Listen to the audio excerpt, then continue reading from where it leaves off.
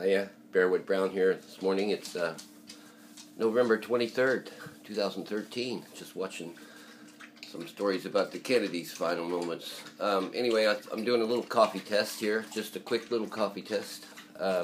Challenge, I should say. Now, what I've discovered this morning, I've been drinking this...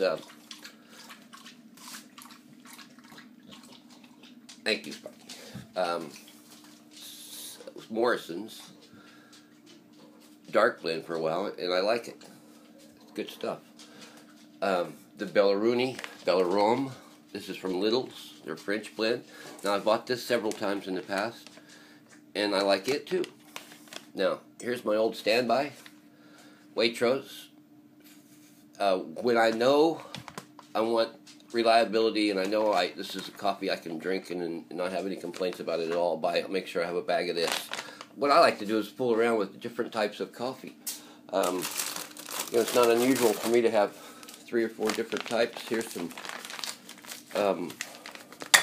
Morrison's Molten Magna. Now this is some powerful stuff here.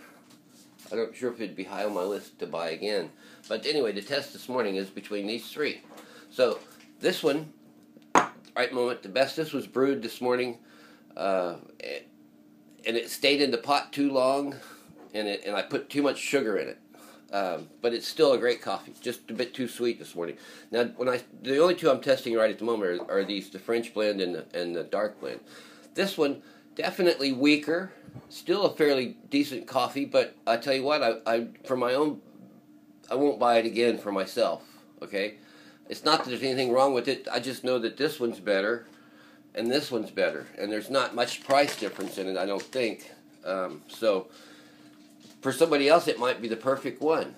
Now, what I did buy was, so this one's a bit weak. Now, this is something I've done very unusually, because I tasted this one against this one, and I said, well, this French is really lacking in a bit of flavor. First time ever, I poured the coffee back into the French press to let it sit for a while longer.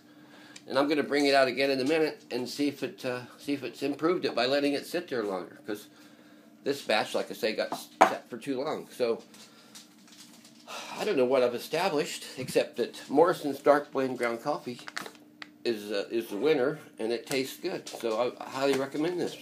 Get this one. And if you're in Waitrose and you need coffee, get that one. Molten Magna. Yeah, if you're like me, if you like a little experiment, have a go at it.